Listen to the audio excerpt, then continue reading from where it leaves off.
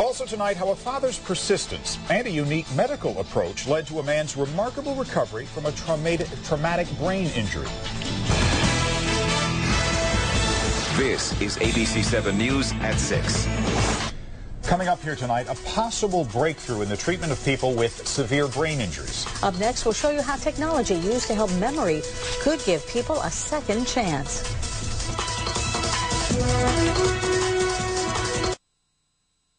Traumatic brain injury is the most common cause of death in adults under age 45. And for those who do survive, getting back to normal can be extremely difficult. But as ABC 7's health and science reporter Carolyn Johnson explains, a computer first developed to improve memory is now being tested on people recovering from brain injury. A 37-foot cabin cruiser came out while I was driving on the water, and I went right into the side of him. And I was paralyzed. That impact on a Texas lake 2 years ago crushed Ryan Reitmeyer's skull. His prognosis for survival, grim. He was not recognizable. He had taken the full impact of an accident. I looked at the doctor, we looked at the CAT scan, and he said, I just said, can you save his life? The surgeon told Ryan's father, Doug, he thought he could save him, but warned Ryan would likely never speak again, never live independently. I said, well, you go ahead and save his life. We'll take it from there. Because if anybody will prove you wrong, it'll be Ryan. Ryan spent 2 weeks in a coma, more than a month in the intensive care unit. 4 months later, though, he was walking again and talking, but he had no memory at all. Doug recalls leaving a restaurant with his son. I was behind him and kind of assisting him out. And he looks at me and he says, oh, when are we going to eat lunch? And I said, Ryan, we just ate lunch. No, we didn't. I'm hungry. But Doug didn't give up. He was convinced his son's brain could be rewired with the right tools. His research led him to renowned UCSF neurologist and neuroscience pioneer Michael Merzenich. We understand now that the brain is continuously capable of positive change, that at any age it can be driven in a corrective direction using the right behavioral approaches. Dr. Merzenich founded Posit Science based on the principle that the brain is a plastic organ and will continue to improve given the right tools. Click on the bank.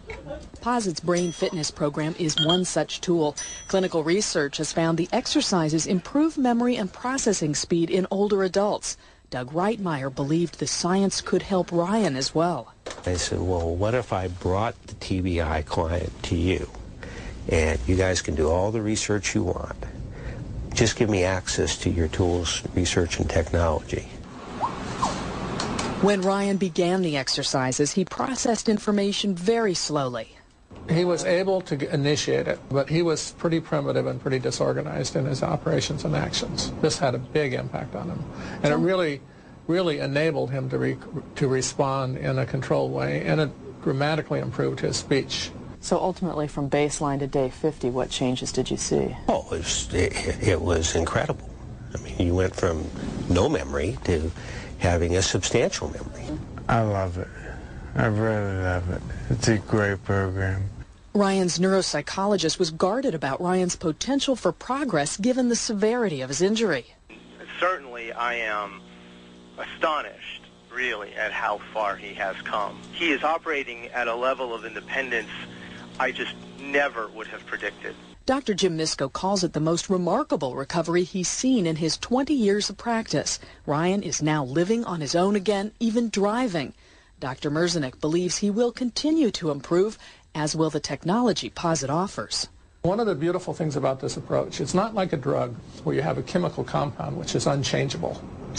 You know, we can devise a strategy for Ryan, and that strategy can be ultimately changed and improved over and over and over again. 3 years from now, we will provide much more complete and elaborate training tools for someone like Ryan.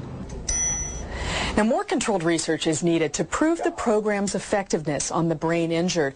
In the meantime, Posit has partnered with Easter SEALs, offering its brain fitness program to returning Iraqi war vets who are suffering from brain injury.